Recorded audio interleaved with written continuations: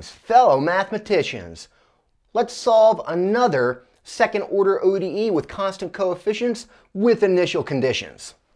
So as always, start with the ODE.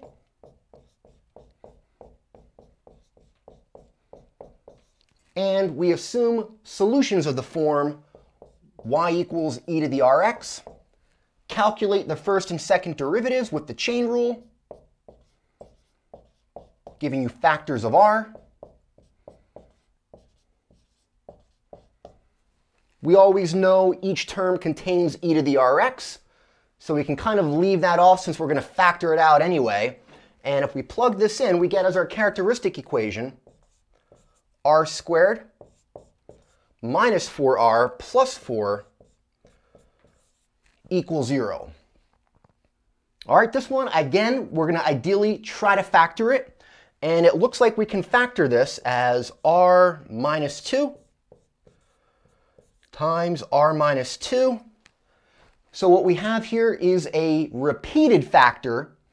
We have the same factor twice. That gives us a repeated solution. And here we get one real solution, 2, which is repeated. Now from a previous video, we know the solution in this case. We do get an exponential function for that value of r. So we get a e to the 2x. But for our second linearly independent solution, we have an additional factor of x times the exponential function. So the rest of the solution looks like c2 times x times e to the 2x.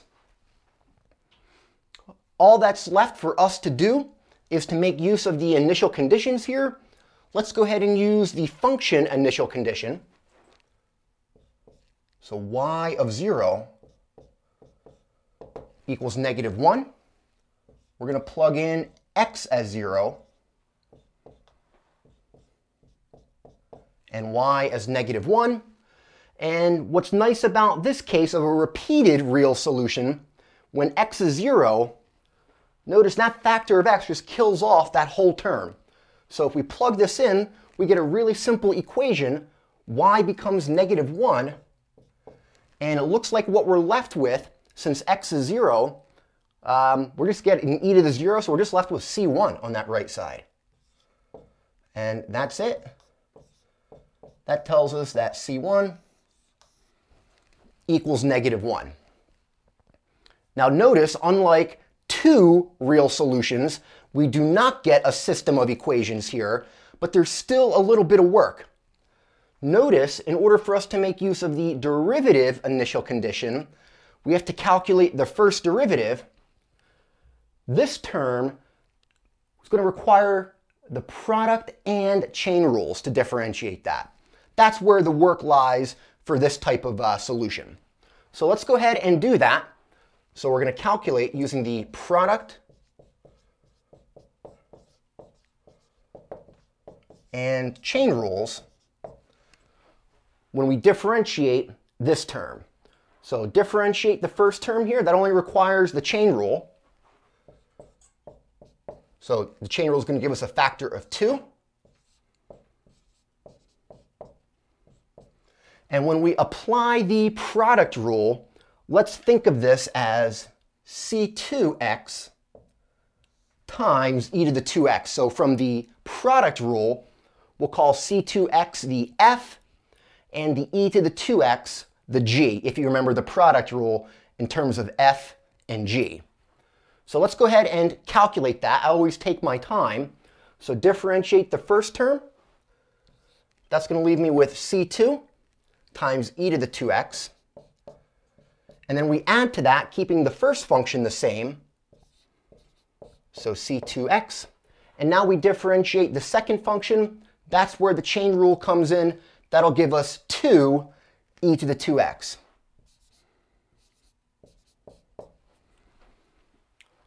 All right, a good habit to get into is to try to simplify your solution before proceeding.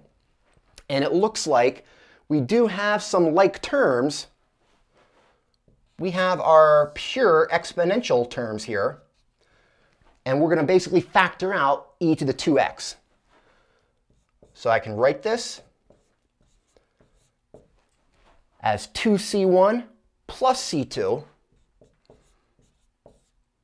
And again, we factored out e to the 2x. And then we have this term left over at the end, c2 times 2 e to the 2x. You can clean that up if you want, but notice when you plug in x as 0, that whole term's just going to get killed off anyway. So now, if we use our derivative initial condition, so y prime of 0 equals 3, we're plugging in x as 0, and then y prime as 3, and with x as 0, again, this whole term right here, that goes away. So if we plug in, y prime on the left is 3, and the exponential term here, we again get an e to the 0, so we're just left with 2c1 plus c2. And notice we already know the value for c1, so if we plug that in, we have the simple equation 3, and again we're going to replace c1 with the value that we found, -1, so that'll turn to -2, plus c2, and it looks like we can easily solve that. We should get there.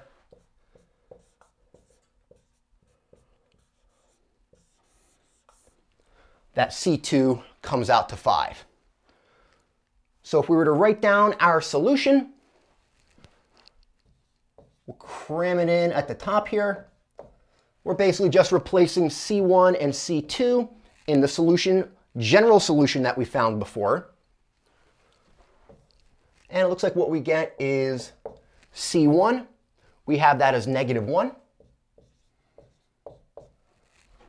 And we found c2 as 5. So we get as our second part here, plus 5x